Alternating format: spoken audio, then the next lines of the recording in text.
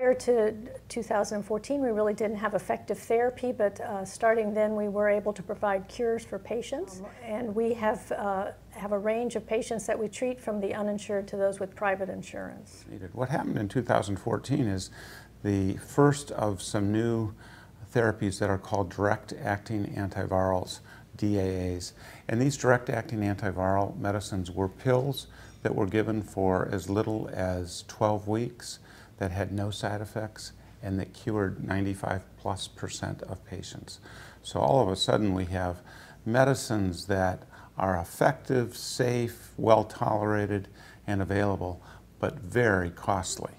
We had these wonderful therapies, and we had patients who were being denied for coverage, and that made a conundrum for us. After we met with Mr. Ferber, we discussed this conundrum that we had of how we wanted to treat all the patients and provide them this cure that had been long awaited, but we're not being able to get the medications covered by the Missouri Medicaid program. The way in which this was important to us was it now meant that we could treat patients who were coming to see us for management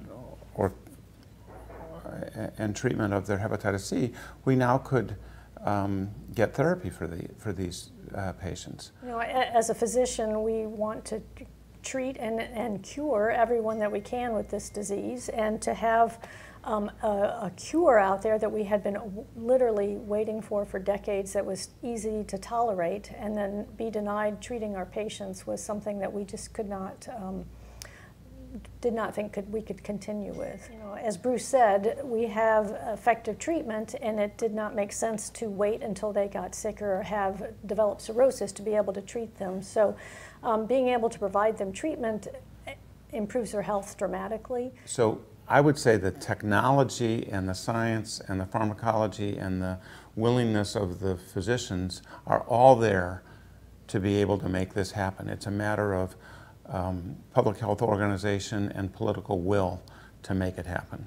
And already in the short time that we've had these effective treatments, hepatitis C is now no longer our #1 indication for liver transplant. Right. It's already had this impact in a few short years.